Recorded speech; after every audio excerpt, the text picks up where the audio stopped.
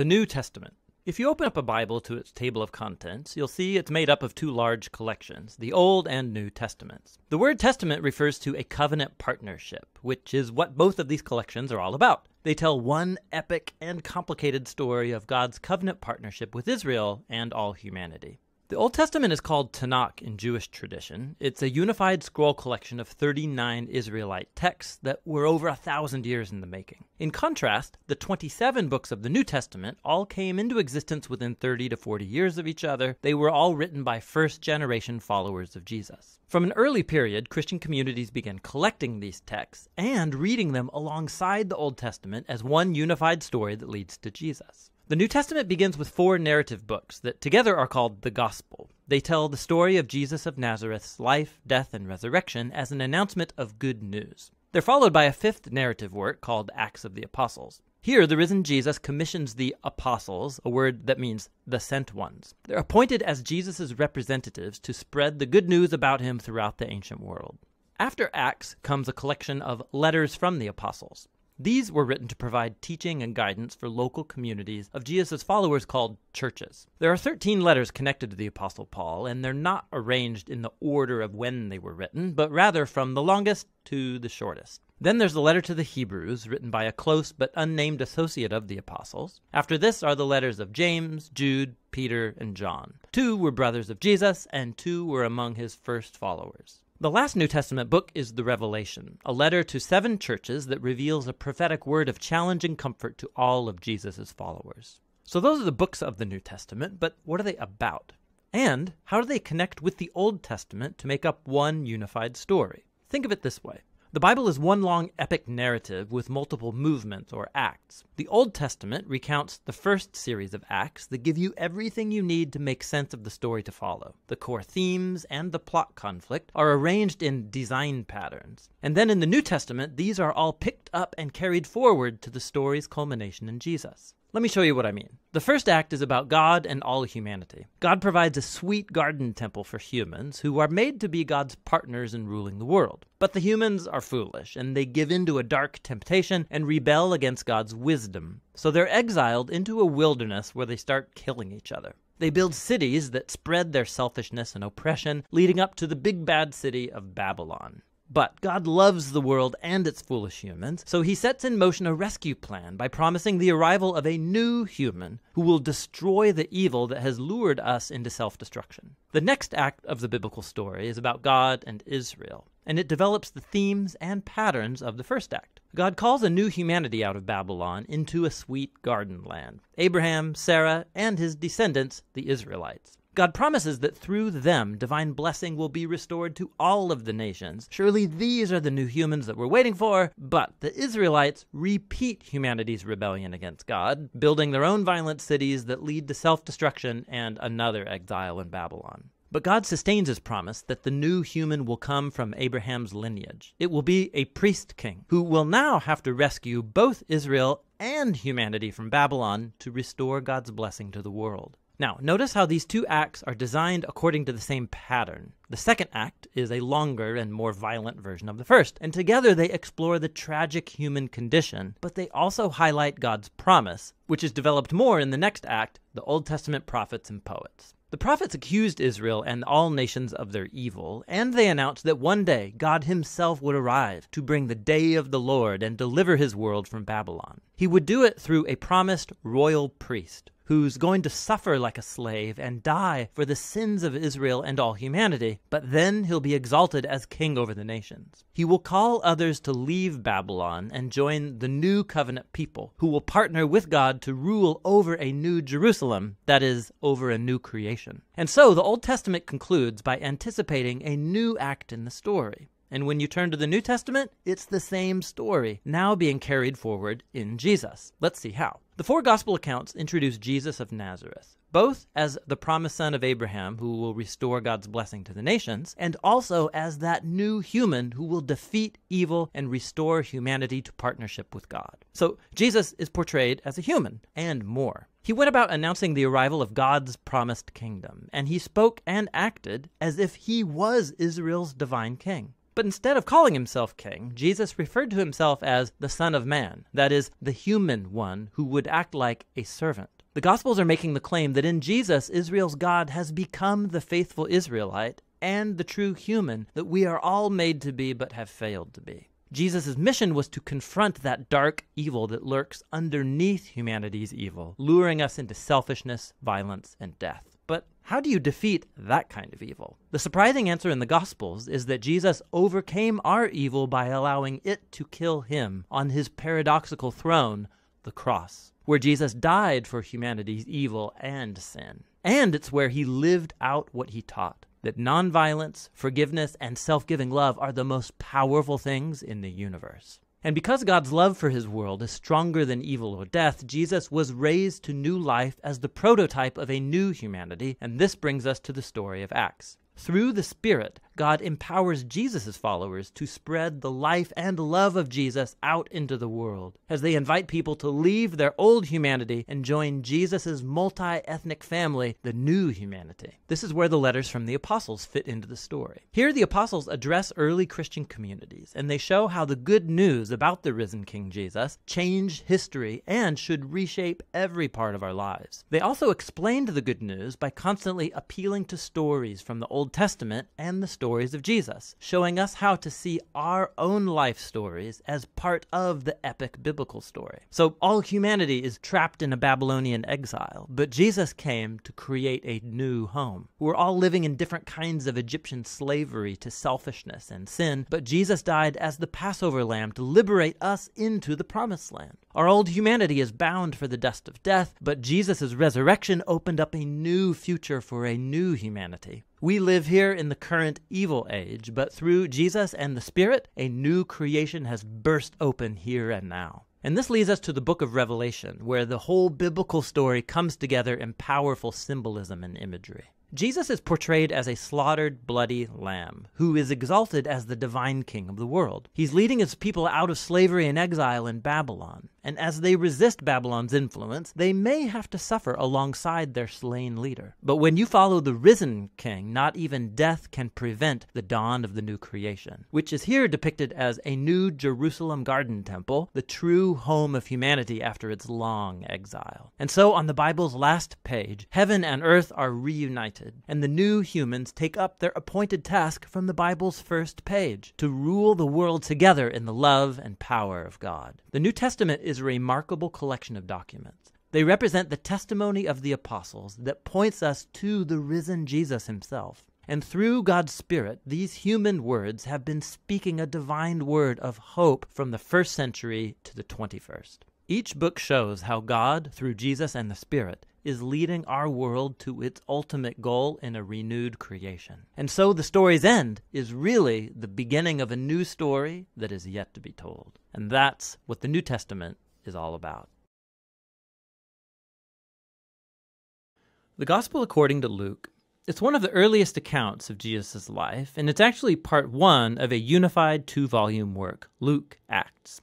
If you compare the opening lines of both of these books, it's clear that they come from the same author, and there are internal clues in the book of Acts, as well as an early tradition that identifies the author as Luke, the traveling companion and co-worker of Paul the Apostle, who we know was also a doctor. Luke opens his work with a preface telling us how and why he wrote this book. He acknowledges that there's many other fine accounts of Jesus' life out there, but he wanted to go back to the eyewitness traditions of as many early disciples as he could, in order to produce what he calls an orderly account about the things that have been fulfilled among us. Now that word fulfilled shows us why Luke wrote this account. For him, the story of Jesus isn't just ancient history. He wants to show how it's the fulfillment of the long covenant story of God and Israel, and bigger than that, of the story of God in the whole world.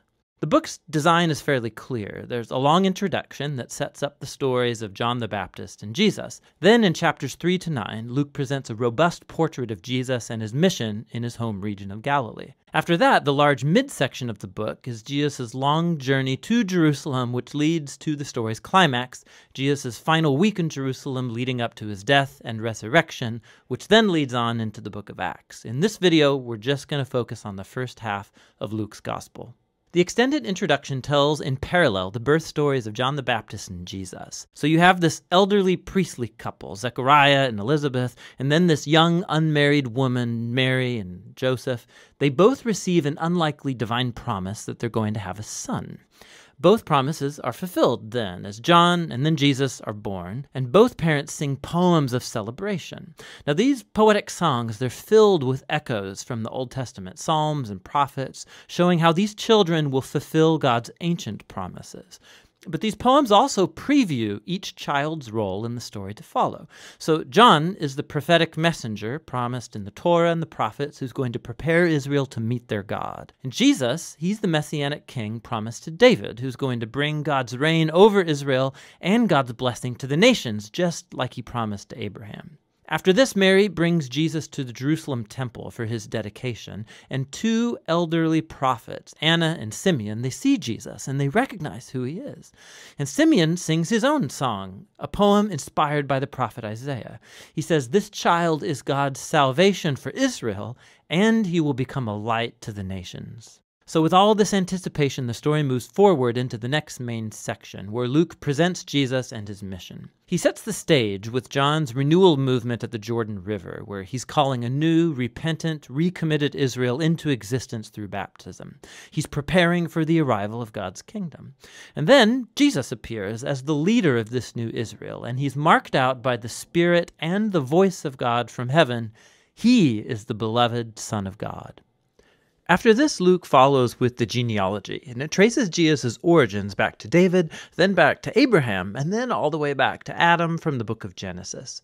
Luke's claiming here that Jesus is the messianic king of Israel who will bring God's blessing, but not only to Israel, the family of Abraham. He is here for all the sons of Adam, for all humanity. After this, Luke has strategically placed the story of Jesus going to his hometown Nazareth, where he launches his public mission. At a synagogue gathering, Jesus stands up and he reads from the scroll of Isaiah, saying, "The Spirit of the Lord is upon me, to preach good news to the poor and freedom for the prisoners, new sight for the blind and freedom for the oppressed." Now, along with the other Gospels, Jesus is presented here. He's the Messianic King bringing the good news of God's kingdom. But what Luke uniquely highlights are the social implications of Jesus' mission. So he brings freedom. The Greek word is aphesis. It literally means release, and it refers to the ancient Jewish practice of the year of Jubilee described in Leviticus 25. It's when all Israelite slaves were released, when people's debts were canceled, when land that was sold is returned back to families. It's all a symbolic reenactment of God's liberating justice and mercy. And then Jesus says that this good news of release is specifically for the poor. Now, in the Old Testament, the poor, or in Hebrew, ani, it's a much broader category than just people who don't have very much money. It refers also to people of low social status in their culture, like people with disabilities or women and children and the elderly. It also can include social outsiders, like people of other ethnic groups, or people whose poor life choices have placed them outside acceptable religious circles. And Jesus says that God's kingdom is especially good news for these people. So after this, Luke immediately puts in front of us a large block of stories, showing us what Jesus' good news for the poor looks like. It involves the healing of a bedridden sick woman, or a man who has a skin disease, or someone who's paralyzed. There are stories here also about Jesus welcoming into his community a tax collector like Levi, who's not financially poor, but he is a social outsider. There's a story about Jesus forgiving a prostitute. Luke's showing us how Jesus' kingdom brought restoration and reversal of people's whole life circumstances. He's expanding the circle of people who get invited in to discover the healing power of God's kingdom. And as Jesus' mission attracts a large following, he does something even more provocative. He forms these people into a new Israel by appointing over them the 12 disciples as leaders corresponding to the 12 tribes of Israel. And then Jesus teaches his manifesto of an upside-down kingdom, or as Luke calls it, the sermon given on the plain. He says God's love for the outsider and the poor means that his kingdom brings a reversal of all of our value systems. He is here to form a new alternative people of God who are going to respond to Jesus' invitation by practicing radical generosity, by serving the poor. People who are going to lead by serving and live by peacemaking and forgiveness. People who are deeply pious but who reject religious hypocrisy. Now, Jesus' radical kingdom vision, his claim to divine authority, it starts to generate resistance and controversy, especially from Israel's religious leaders. His outreach to questionable people, it's a threat to their religious traditions and their sense of social stability. And so they start accusing Jesus of blaspheming God, of being a drunk and mixing with sinners. And so this section culminates in a new revelation of Jesus' mission to his disciples. He says that yes, he is the Messianic king, and that he's going to assert his reign over Israel by dying in Jerusalem, by becoming the suffering servant king of Isaiah 53, who dies for the sins of Israel. And then this shocking idea, it gets explored in the next story, as Jesus goes up a mountain with 3 of his disciples, and he's suddenly transformed in front of them. They're enveloped in this cloud of God's presence, who announces, "This is my chosen son." And then Moses and Elijah are there, the 2 other prophets who encountered God's presence and voice on a mountain. And Luke tells us that they're talking together about Jesus' exodus that he was about to fulfill in Jerusalem. Now that Greek word exodus, it's a clear reference to the Exodus story. Luke is portraying Jesus here as a new Moses who will lead his newly formed Israel into freedom and release from the tyranny of sin and evil in all of its forms, personal, spiritual, and social. And that's going to lead us into the second half of the book. But for now, that's the first half of the Gospel according to Luke. Luke 1. Inasmuch as many have undertaken to compile a narrative of the things that have been accomplished among us, just as those who from the beginning were eyewitnesses and ministers of the word have delivered them to us. It seemed good to me also, having followed all things closely for some time past, to write an orderly account for you, most excellent Theophilus, that you may have certainty concerning the things you have been taught. In the days of Herod, king of Judea, there was a priest named Zechariah, of the division of Abijah, and he had a wife from the daughters of Aaron, and her name was Elizabeth. And they were both righteous before God, walking blamelessly in all the commandments and statutes of the Lord. But they had no child because Elizabeth was barren, and both were advanced in years. Now while he was serving as priest before God when his division was on duty, according to the custom of the priesthood, he was chosen by lot to enter the temple of the Lord and burn incense. And the whole multitude of the people were praying outside at the hour of incense. And there appeared to him an angel of the Lord, standing on the right side of the altar of incense. And Zechariah was troubled when he saw him, and fear fell upon him. But the angel said to him, "Do not be afraid, Zechariah, for your prayer has been heard, and your wife Elizabeth will bear you a son, and you shall call his name John. And you will have joy and gladness, and many will rejoice at his birth. For he will be great before the Lord. And he must not drink wine or strong drink, and he will be filled with the Holy Spirit, even from his mother's womb. And he will turn many of the children of Israel to the Lord their God, and he will go before him in the spirit and power of Elijah, to turn the hearts of the fathers to the children, and the disobedient to the wisdom of the just, to make ready for the Lord a people prepared." And Zechariah said to the angel, "How shall I know this? For I am an old man, and my wife is advanced in years." And the angel answered him, "I am Gabriel. I stand in the presence of God, and I was sent to speak to you, and to bring you this good news. And behold, you will be silent and unable to speak until the day that these things take place, because you did not believe my words, which will be fulfilled in their time." And the people were waiting for Zechariah, and they were wondering at his delay in the temple. And when he came out, he was unable to speak to them, and they realized that he had seen a vision in the temple. And he kept making signs to them and remained mute. And when his time of service was ended, he went to his home. After these days his wife Elizabeth conceived, and for 5 months she kept herself hidden, saying, Thus the Lord has done for me in the days when he looked on me to take away my reproach among people. In the 6th month the angel Gabriel was sent from God to a city of Galilee named Nazareth, to a virgin betrothed to a man whose name was Joseph of the house of David. And the virgin's name was Mary. And he came to her and said, Greetings, O favored one. The Lord is with you. But she was greatly troubled at the saying, and tried to discern what sort of greeting this might be. And the angel said to her, Do not be afraid, Mary, for you have found favor with God. And behold, you will conceive in your womb and bear a son, and you shall call his name Jesus. He will be great, and will be called the Son of the Most High. And the Lord God will give to him the throne of his father David, and he will reign over the house of Jacob forever, and of his kingdom there will be no end. And Mary said to the angel, How will this be, since I am a virgin? And the angel answered her, The Holy Spirit will come upon you, and the power of the Most High will overshadow you. Therefore, the child to be born will be called Holy, the Son of God. And behold, your relative Elizabeth in her old age has also conceived a son.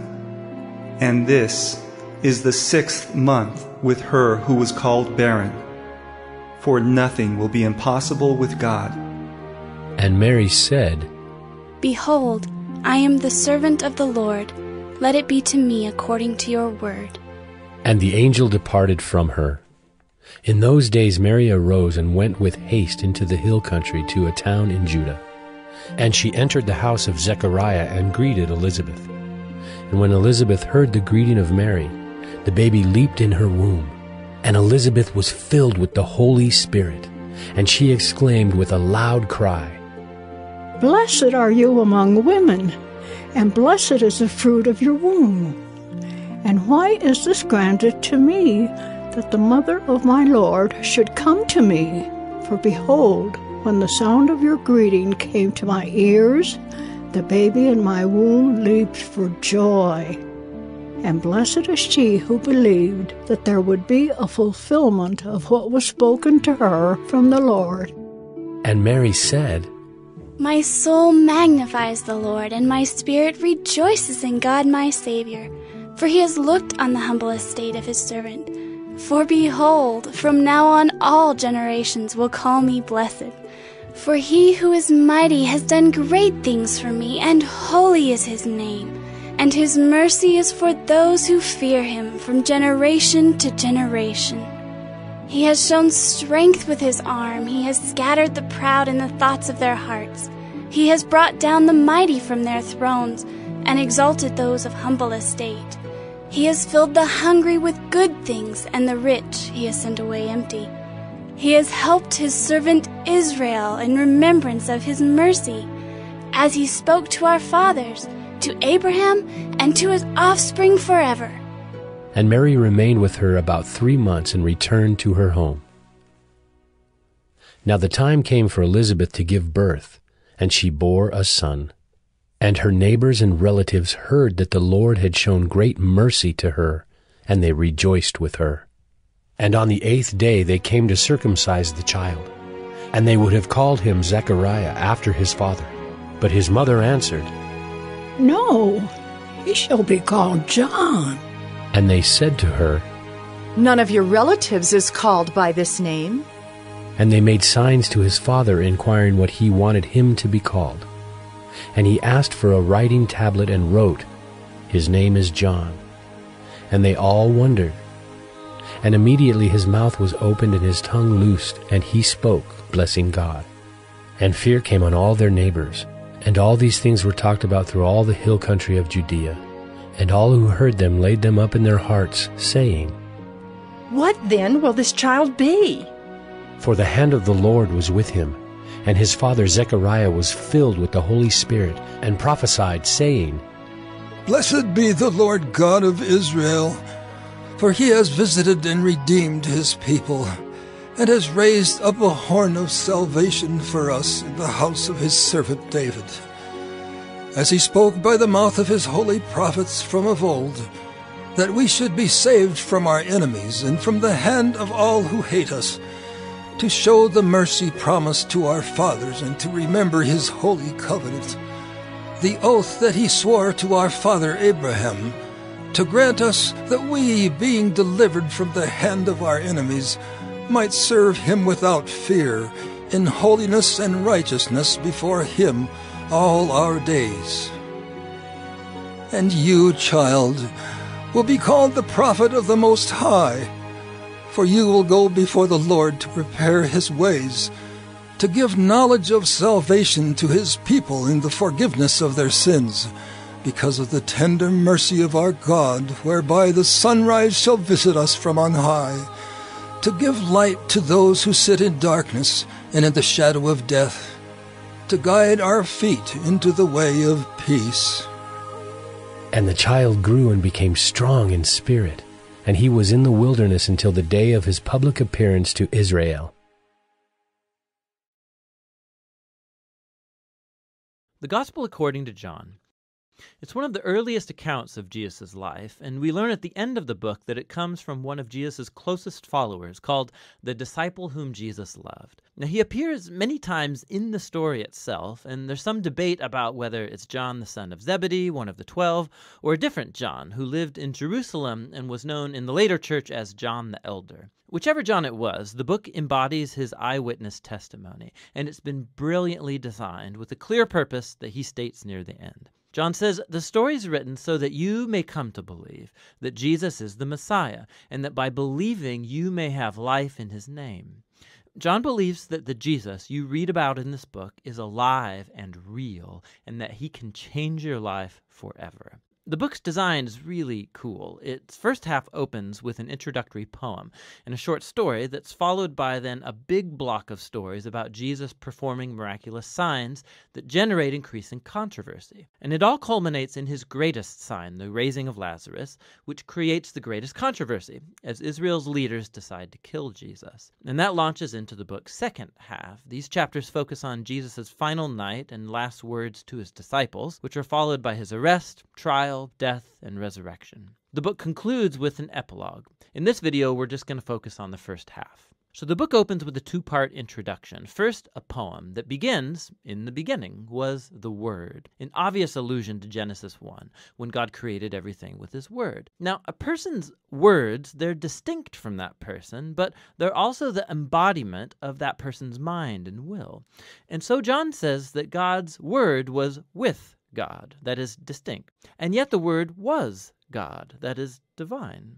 And as we ponder this claim, we hear later in the poem that this divine Word became human in Jesus. Then John goes on to draw from the stories of Exodus, saying that Jesus was God's tabernacle in our midst. The glorious divine presence that hovered over the Ark of the Covenant became a human in Jesus. Which leads to his last claim, that the one true God of Israel consists of God the Father and the Son, who has become human to reveal the Father to us. Now, as we consider these mind-bending claims, we then start to hear a story about how John the Baptist first met Jesus, and then led other people to meet him and become his disciples. And one by one, as people encounter Jesus, they say out loud who they think he is. And in this one chapter, Jesus is given 7 titles. Now, these titles prepare us for John's love of sevens in designing the book, but altogether they also make a claim that this fully human Jesus from Nazareth is the Messianic King,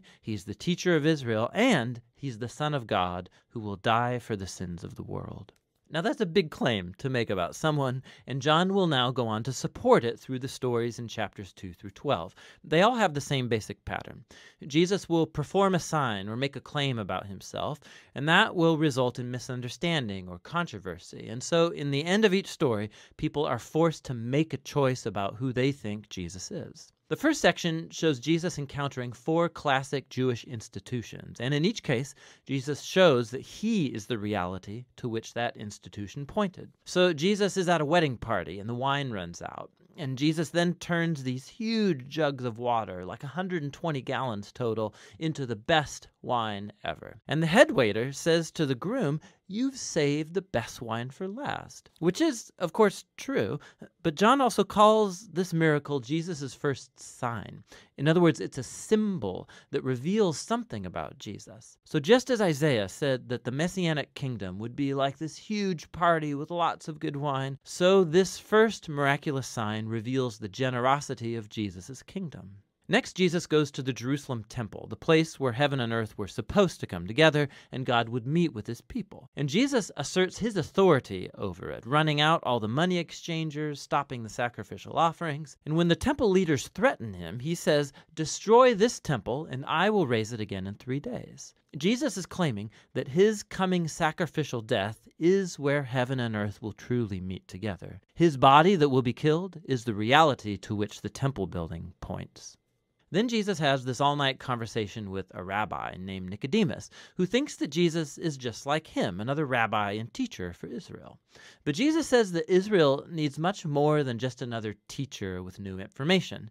Israel needs a new heart and a new life. Or in his words, no one can experience God's kingdom without being born again. Jesus believes that humans are caught in a web of selfishness and sin that leads to death. But he also knows that God loves this world, and so he's here to offer people a new birth, a new chance at life. From here, Jesus travels north, and he ends up at a sacred well in a conversation with a Samaritan, that is a non-Jewish woman. And they start talking about water, which Jesus turns into a metaphor for himself. He says he's here to bring living water that can become a source of eternal life. Now, in John, this term refers to a new quality of life, one that's infused with God's eternal love, and it's a life that can begin now and last on into the future. After this, John has designed another collection of stories that took place during 4 Jewish sacred days, or feasts. And again, Jesus uses the images related to the feasts to make claims about himself. So Jesus first heals a paralyzed man on the Sabbath, which starts a controversy with the Jewish leaders about working on the day of rest. And Jesus says it's his Father who's working on the Sabbath, and so is he. And they catch his meaning, that he was calling God his Father, making himself equal with God, and so they want to kill him. The next story takes place during Passover, the feast that retold the Exodus story with the symbolic meal of the lamb and bread and wine. And Jesus miraculously provides food for a crowd of thousands, which results in people asking him for more bread. And then Jesus goes on to claim that he is the true bread, and if they eat him, they will discover eternal life. And this offends many people who stop following him.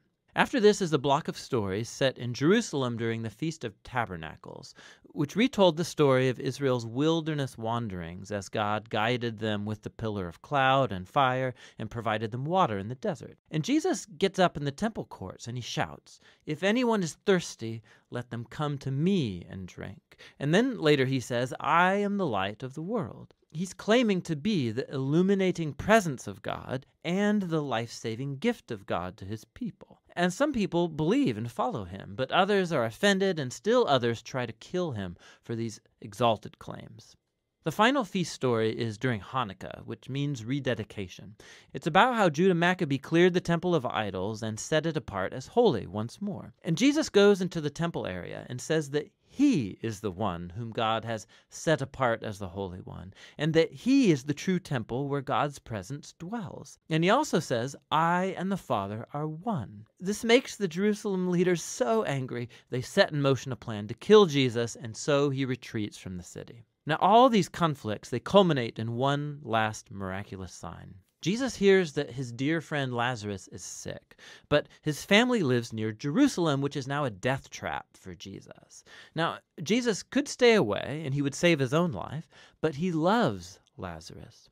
So once he hears that Lazarus has died, he goes to raise him from the dead, and he calls him to life out of his tomb, knowing that it will cost him his own life. And the news of this amazing sign, it spreads quickly, of course, and just as Jesus knew would happen, the Jerusalem leaders hear about it and begin conspiring to murder him. And so he rides into Jerusalem as Israel's king who's rejected by its leaders. So the first half of John draws to a close with this story about Jesus laying down his life as an act of love for his friend. And this, of course, is also a sign pointing forward to the cross, which we'll explore more in the next video. But for now, that's the first half of the Gospel of John. John 1. In the beginning was the Word, and the Word was with God, and the Word was God. He was in the beginning with God. All things were made through him, and without him was not anything made that was made. In him was life, and the life was the light of men. The light shines in the darkness, and the darkness has not overcome it. There was a man sent from God whose name was John. He came as a witness to bear witness about the light, that all might believe through him. He was not the light, but came to bear witness about the light. The true light, which enlightens everyone, was coming into the world. He was in the world, and the world was made through him, yet the world did not know him. He came to his own, and his own people did not receive him. But to all who did receive him, who believed in his name, he gave the right to become children of God, who were born not of blood, nor of the will of the flesh, nor of the will of man, but of God. And the Word became flesh and dwelt among us, and we have seen his glory.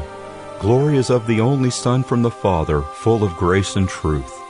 John bore witness about him and cried out, "This was he of whom I said, He who comes after me ranks before me, because he was before me." And from his fullness we have all received grace upon grace. For the law was given through Moses. Grace and truth came through Jesus Christ. No one has ever seen God, the only God, who is at the Father's side. He has made him known. And this is the testimony of John. When the Jews sent priests and Levites from Jerusalem to ask him, "Who are you?" he confessed and did not deny, but confessed, "I am not the Christ." And they asked him, "What then? Are you Elijah?" He said, "I am not." "Are you the prophet?" And he answered, "No." So they said to him, "Who are you? We need to give an answer to those who sent us. What do you say about yourself?" He said, "I am the voice of one crying out in the wilderness, 'Make straight the way of the Lord,' as the prophet Isaiah said." Now they had been sent from the Pharisees. They asked him, "Then why are you baptizing, if you are neither the Christ, nor Elijah, nor the prophet?" John answered them, "I baptize with water, but among you stands one you do not know, even he who comes after me, the strap of whose sandal I am not worthy to untie." These things took place in Bethany across the Jordan, where John was baptizing.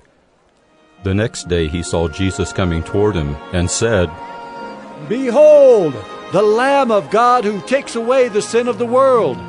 This is he of whom I said, 'After me comes a man who ranks before me,' because he was before me. I myself did not know him, but for this purpose I came baptizing with water, that he might be revealed to Israel." And John bore witness, "I saw the Spirit descend from heaven like a dove, and it remained on him. I myself did not know him, but he who sent me to baptize with water said to me, 'He on whom you see the Spirit descend and remain, this is he who baptizes with the Holy Spirit.' And I have seen and have borne witness that this is the Son of God." The next day again John was standing with two of his disciples, and he looked at Jesus as he walked by and said, "Behold, the Lamb of God." The two disciples heard him say this, and they followed Jesus. Jesus turned and saw them following, and said to them, "What are you seeking?" And they said to him, "Rabbi," which means teacher. "where are you staying?" He said to them, "Come and you will see." So they came and saw where he was staying, and they stayed with him that day, for it was about the 10th hour. One of the two who heard John speak and followed Jesus was Andrew, Simon Peter's brother. He first found his own brother Simon and said to him, "We have found the Messiah." which means Christ. He brought him to Jesus. Jesus looked at him and said, So you are Simon the son of John? You shall be called Cephas, which means Peter. The next day Jesus decided to go to Galilee. He found Philip and said to him, Follow me. Now Philip was from Bethsaida, the city of Andrew and Peter. Philip found Nathanael and said to him, We have found him of whom Moses in the law and also the prophets wrote, Jesus of Nazareth, the son of Joseph. Nathanael said to him, Can anything good come out of Nazareth? Philip said to him, Come and see.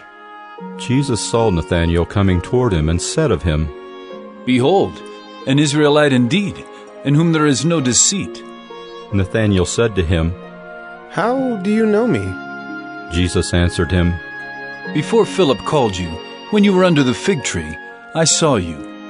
Nathanael answered him, Rabbi, you are the Son of God. You are the King of Israel. Jesus answered him, Because I said to you, I saw you under the fig tree, do you believe? You will see greater things than these. And he said to him, Truly, truly, I say to you, you will see heaven opened and the angels of God ascending and descending on the Son of Man.